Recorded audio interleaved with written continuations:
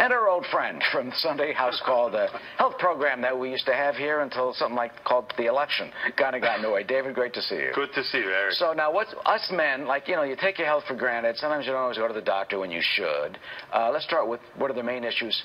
Heart. But you say there's good news when it deals with cardiovascular. Well, this is, Eric, a very important topic because men's health, of course, we're talking about during the month, but we want to make sure the next 11 months men are aware of this. Did you know that, for example, men live 5 years shorter than women? But 5 years is a long time. Why is that? Because women actually go to the doctors, they do screening, they go for their mammogram and pap smears, but men, we're the type of people that if it's not broken, why fix it? Why should I go to doctors? And we don't ask for directions. That's absolutely right. So you talk about heart disease, that's the #1 killer for men and women. And it's so important to make sure that you know about your high blood pressure. What is your cholesterol level? Do you know about the good cholesterol, bad cholesterol? So one of the things that we've been saying on the show is make sure at the age of 25 you know what your cholesterol is. Because if it's high, we can prevent it. Not necessarily by medication, by exercise, adding fruits and vegetables, portion control. And we're so good at putting cardiac stents and angiograms and doing bypass, but that's the other side of the disease. And what we want people to know is catch it early on. When you prevent it, they can catch up with women and live longer. Wow. How important is, your father's history? Let's say your dad had heart problems. Is that family history? Absolutely, extremely important because part of our history and physical, one of the big questions is, what is your family history of heart disease? Do you have any diabetes? Do you have any cancer in the family? And a lot of these genetic diseases, we pay more attention and more aggressive with screening. And that's the key word, Eric. You want to go for information, for data, for screening, and be in the hands of expert doctors to make sure that, really take care of you over the years. What has happened also, the good news about heart disease is that now people live longer and longer. Now we see people coming in their 80s and 90s. Yeah. So what happens? Heart disease is getting better. And now the cancer is on the rise because if you live long enough, you're going to have a lot of men's health issues like prostate and other things. Well, you just mentioned prostate cancer. You're an expert and specialist on the prostate. So I sat here for, 5, 6 years with you? That's right. Talking about the prostate. What do we look out for? You got to get that PSA every year. That's right. PSA stands for prostate-specific antigen. I've been a huge advocate for this, and I really think you should get a baseline PSA at the age of 40. We see a lot of young men that are coming up with aggressive prostate cancers. And look, not every elevated PSA means biopsy, and not every positive biopsy means surgery. There's an art of medicine, and that's what we deal with. Now today, with all the MRIs and genetic tests that we have, we really can find early disease and do something about it. The other thing about learning about this is last August we did my numbers on the show on House Call, and you have to keep your numbers and see if they go up. I had a 2 out of 3, and then a few months ago I went, delayed the blood test, and I had a 6.85. Then a few days later it was like almost an 8, and I thought there was the velocity. I'm like, what did I learn from David Samadi? Uh-oh.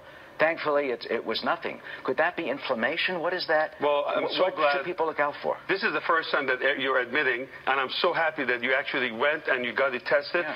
Yes, you're right. Elevated PSA could be an enlarged prostate. It could be an inflammation, but the ones that obviously is very dangerous is prostate cancer. And one of the things that we've done, especially for the month of June, is anybody who is diagnosed with prostate cancer, and they really don't know what to do, there are so many options, they can go to prostatecancer911.com. And we will give them free consultation, help them out, and as a result of this Fox News Sunday House Call that we had and shows like this, we're able to help thousands of people all over the country. When you're faced with that, and I'm thinking, I got to call Dr. Samadi, see what happens. You don't know if it's robotic, you don't know if it's cyberknife, That's right. You don't know where. So there are a lot of options, and one shoes fit all is not the answer. You got to really look at the entire patient, look at their type of cancer, the volume of the cancer they have, what type of PSA they have, examine them and find out if they have a nodule or not. Now, like I said, we're getting an MRI.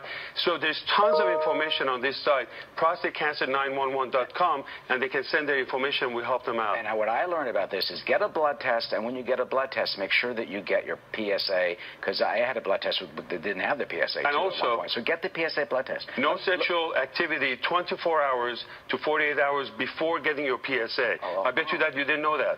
Because that can also... No comment.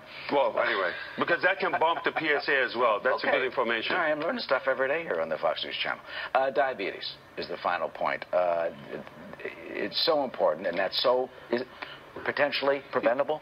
Absolutely. Eric, I'm concerned about diabetes because we talk about healthcare reform, we talk about new healthcare Republican policy, etc. Nobody can fix this problem unless you get diabetes, high blood pressure, and heart disease and cancer under control. Diabetes is actually a man-made disease. We are responsible. Obesity is one of the main reasons why we have diabetes. It's not just sugar? This is not, well, sugar is part of it. But type 1 diabetes is genetic. We're talking about type 2 diabetes, which is the way our lifestyle, our food, our obesity, and the belly fat, all the things that we've spoken about. So you can actually help yourself by just really paying attention to what you're eating, how much you're eating, add exercise to your regimen, and really go out there. We can defeat this together. But you have to be determined. First, go see the doctor. Find out what your numbers are. What is your hemoglobin A1C? And that's how they know what you really have been doing and fix it. I know from our experience for years, among the other things, Mediterranean diet, exercise, watch what you eat. Well, right? I'm glad that at least in your case, it's been extremely helpful. And hopefully one day we'll have this on the house call again. It has. David, always so good to see you. As always. Thank you very much.